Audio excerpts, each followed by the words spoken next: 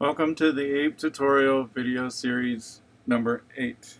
This video will demonstrate the Gibson Designer tool and the Recombination Assembler tool. For the Gibson Designer tool, we will be assembling the same two DNA sequences as in previous demonstrations, but this time designing it as a Gibson assembly reaction. The Gibson Designer can be accessed either through the toolbar or through the Tools menu under Gibson Designer.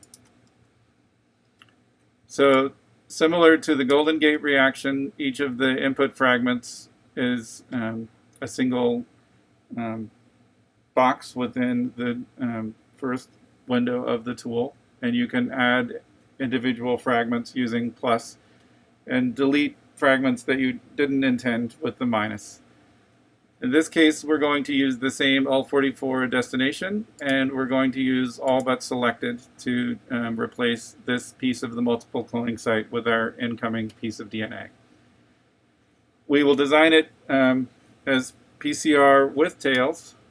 You can also design it so that any particular fragment does not have Gibson 5' extension tails added on. If you, for whatever reason, need that particular fragment not to have additional bases added on within the reaction. Or you can design it as a restriction fragment that is included in the Gibson reaction, in which case you tell the tool to use no primers for that fragment. We will now add the insert fragment, which again is the ApE PST fragment, and we will use again all of that DNA sequence. So now that we've chosen the fragments and how they're going to be incorporated into the Gibson reaction, we can select Next. The tool then shows us each one of the Gibson junctions that's going to be used in the Gibson reaction. So it shows the L4440 on the top and the ApE PST1 on the bottom. You see the primer on this row, you see the second primer on this row, and then the two templates and the junction in between them. You can name the two primers here and here. You can set the melting temperature that you'd like for the forward and reverse, and you can see that it adjusts the length of the primers as you change these numbers. You can add additional sequence at the junction, for example GGG, and you see that that gets incorporated into this primer. If the two fragments already have some degree of overlap, you can choose to use that overlap, or you can choose to ignore it within this drop-down. Then you can set the overlap melting temperature, and depending on what kind of reaction, if it's a Gibson or an infusion or other kinds of overlap-based reaction, you can choose different melting temperatures.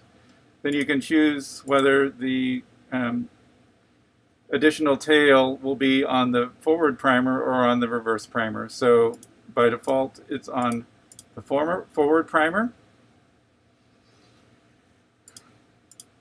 but you can also put it on the reverse primer, or you can add additional bases so that the overhangs are bidirectional. When you're satisfied with this junction, you can go to the next junction. You can similarly design that junction. And then once all of the junctions have been specified, you can either choose to finish, or you can go back to fix up anything in the previous junctions. You can set the default primer melting temperature, the default overlap, and the exonuclease direction if you are using if you're using any restriction fragments, this will tell what direction the exonuclease is acting within your reaction. Then when you're satisfied, you can click Finish and it will generate the reaction product. And similarly to the Golden Gate, you get new primer features that have been added on to the feature table, and you can see that the PCR primer sequences have been included as qualifiers for those features. And similarly to the Golden Gate and restriction ligation tools, the comment field now adds that there was a Gibson reaction used to generate this sequence, the PCR product, the primers, product length, also very similar to the Golden Gate tool. And then finally the primer, the oligo order section where you can order these oligos for use in the Gibson assembly. So that's the Gibson Designer tool. Then also from the same toolbar icon, if you press the Shift, you can get to the Recombination Assembler tool. So this can do BP and LR type reactions, but it can also do LOX-P or FRT like reactions. Anything that involves site-specific recombination can be performed in silico using the recombination reaction tool. Most of these are from the Invitrogen multi-site gateway reactions. So as a demonstration, I've loaded two plasmid sequences that can be used as input into a simple 1,2 BP reaction. So if I choose this recombination prototype, you can choose to treat all sequences as circular. Sometimes you may have them indicated as linear when they actually should be circular. And if you don't check this box, then you won't necessarily be able to generate a circular product, which is a requirement for generating the product with this prototype. But in this case, the sequences are circular. I don't have to click that box. The insert is from the sequence MLCP, and the backbone is from the sequence P donor. So it has detected the two possible sequences that can be used as input into the BP reaction. So I can click OK, and then it generates a new sequence that is the product of that gateway reaction. And again, you see in the comment section, there was a gateway reaction with the insert from MLCP and the backbone from P donor 221.